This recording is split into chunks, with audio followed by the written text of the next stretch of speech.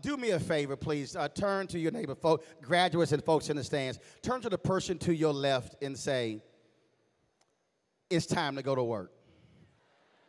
Now turn to the person on your right and say, it's time to go to work. Now what you have just repeated to them is the name of my commencement speech, so just in case y'all leave here and can't remember nothing I said, at least you remember the title of what I'm talking about. It's time to go to work. 50 years ago, Dr. King gave this amazing speech on April 3rd, 1968 at Mason Temple in Memphis.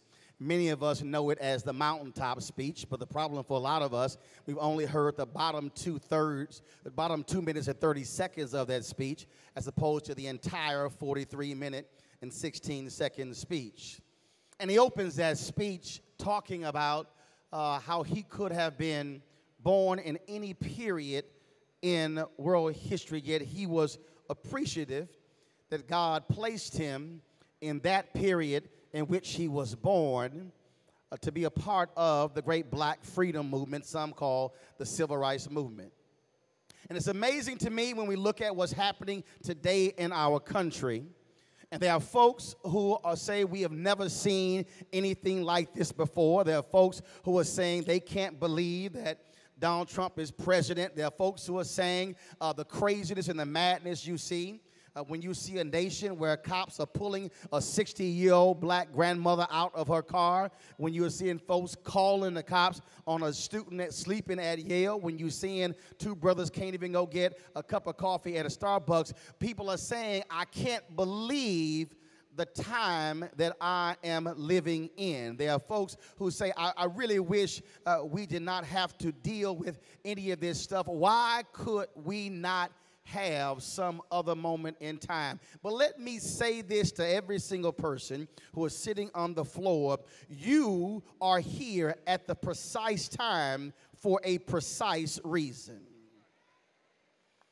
See, a lot of us really don't want to have to confront what is happening in our country, because what we are saying is it's just too much. I really wish I don't have to deal with any of that stuff. But see, I don't care if you are sitting in this class and you are black, white, Latino, Asian, Christian, Muslim, Buddhist, atheist, does not matter. The reality is somebody before you had to deal with a hell of a whole lot worse than what you have had to deal with. Oh, I know some of y'all look at me right now and you're saying, yeah, but you don't know my story, and you don't know what I've had to endure just to even get to this point to graduate. But let me be real clear. Not every previous graduating class of Texas Southern graduated in air conditioning. See, not every other previous graduating class was sitting in, even though you might think those are not comfortable chairs. Imagine if you were sitting in some wooden chairs that were not the greatest in the world. Imagine if you were in a class and you were graduating outside in the heat right now. You would not be saying, man, I'm kind of glad where I am right now.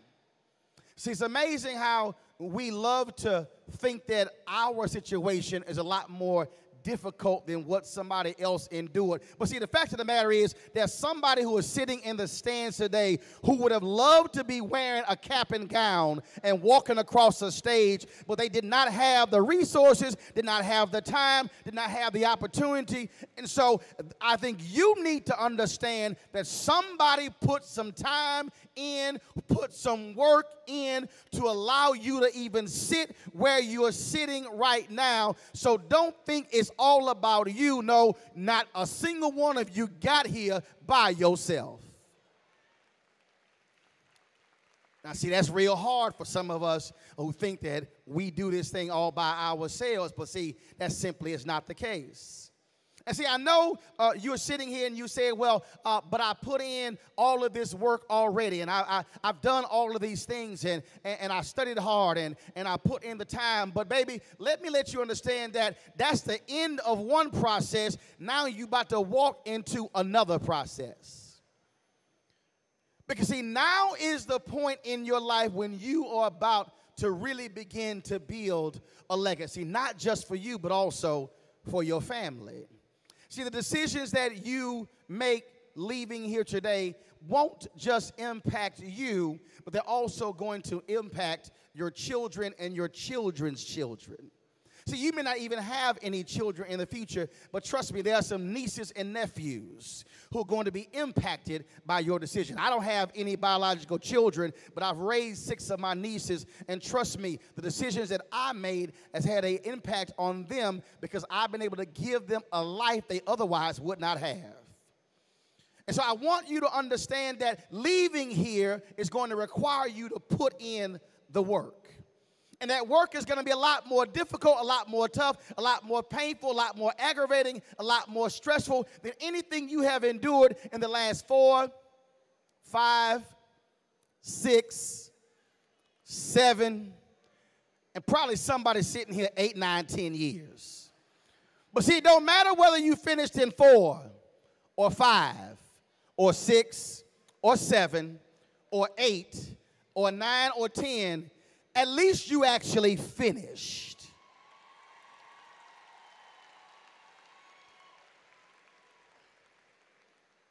Because see, there are a whole lot of people who you probably came here with who quit. Because they didn't want to put the work in that was necessary to reach this day. And that's really what commencement is. It really is about the end of a process where you are celebrating all of the hard work that you put yourself through to get to this very point. And when I say you got to put in the work, I want you to understand that the work is not just about how it's going to benefit your family. Because see, later in this ceremony, your association president will step up here. And if I really need to go ahead and say this, let me make this perfectly clear. You are sitting in this room right now because some previous Texas Southern University graduates made sure to write a check to send back to the university to ensure that you have an opportunity. And you, as graduates in 2018, cannot leave this campus without having a recommitment to your university to ensure somebody a year, 5 or 10 years has a TSU to go to. Oh, see, I don't think some of y'all heard me, so let me step behind this podium. What I'm saying is, when you leave TSU, I fully expect you to write a check back to TSU to ensure the next student that looks like you, who come from your neighborhood, your city, your state, your family, has a university to be able to go to. Okay, see, some of y'all ain't hearing what I'm saying, so let me just walk on down here. I need the graduates sitting here to understand there's an expectation for every single one of y'all to give back to this very institution, because that's how you have buildings and dorms and books. Because there's a black student, a Latino student, an Asian student, a Muslim student who is saying, I don't know if I'm going to be able to go to college, and what you do will determine whether or not they are able to go to this university. And so I need you to decide today whether or not it's going to be about you or it's going to be about folks after you. So I fully expect every single one of you to ensure that you send a check back to the school, not for homecoming, not for your class, but to ensure that this school is thriving and succeeding in the future, because it's not just about you, it's about whether or not this school still exists.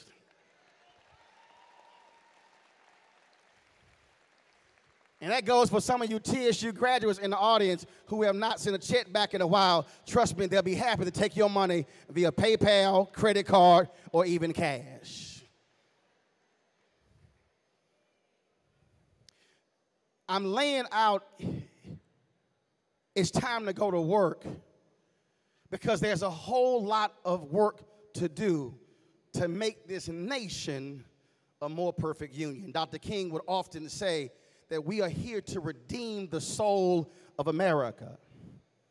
See, there are two different Americas. There's an America that's on paper, where every man and every woman is equal. But then there's an America that we see on television and that we see in newspapers and online that's different than the America that's on paper. Which means that Every generation, it's their job to ensure that we live or we get to that type of America. That America where you're not pulled out of your car simply because of the color of your skin. That America where you're not followed around in a department store just because somebody think you look like somebody else.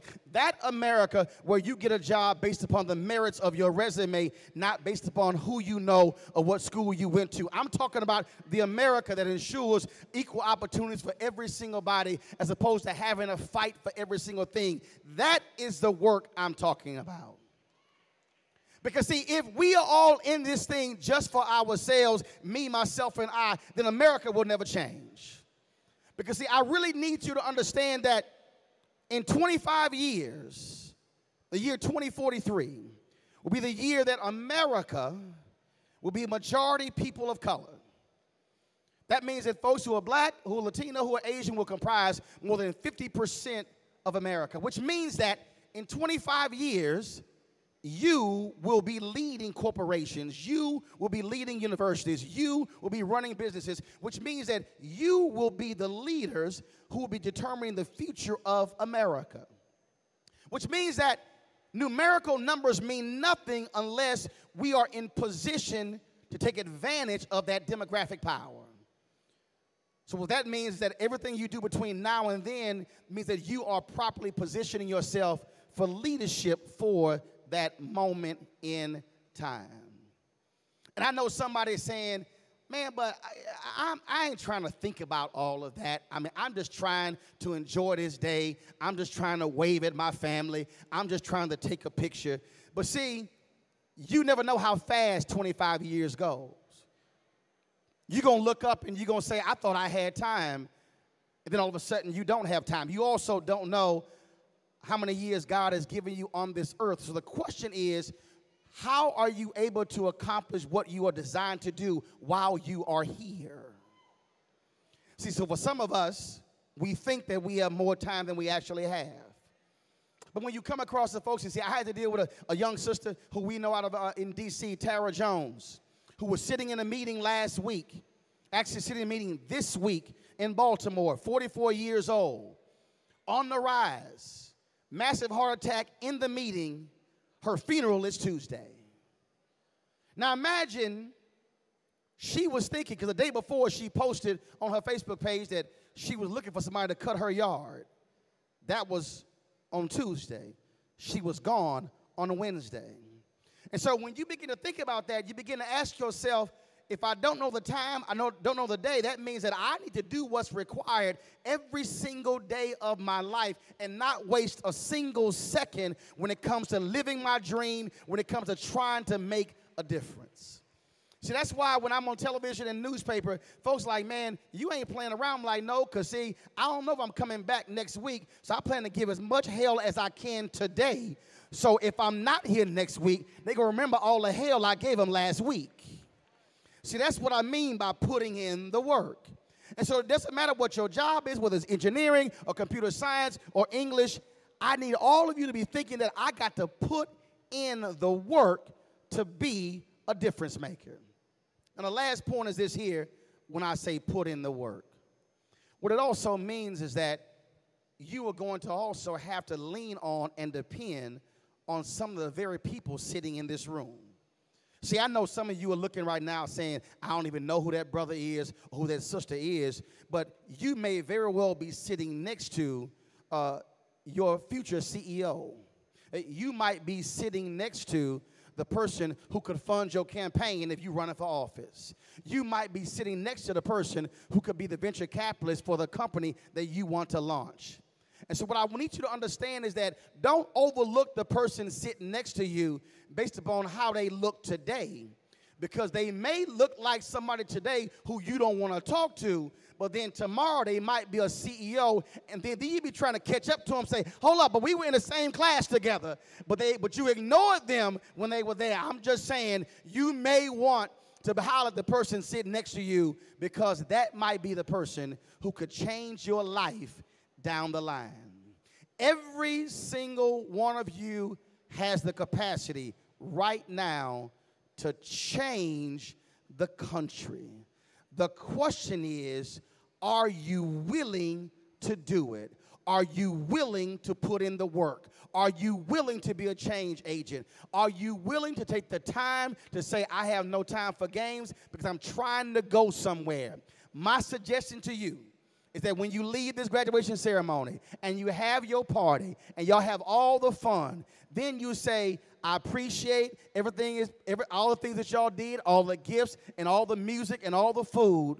But see, and now it's time for me to get to work. And then when you go to work and do what you're supposed to do, and then all of a sudden people begin to say, well, how were you able to do it? How were you able to accomplish it? How were you able to be a distinguished graduate of Texas Southern University? It's because you didn't play games when you graduated. What you did was you focused on the task at hand, and you said, I want to be somebody great. I want to be a change agent. So I suggest take your robe off, put your overalls on, put your hard hats on. It might be some work boots or some Louboutins, and I say it's time to get to work.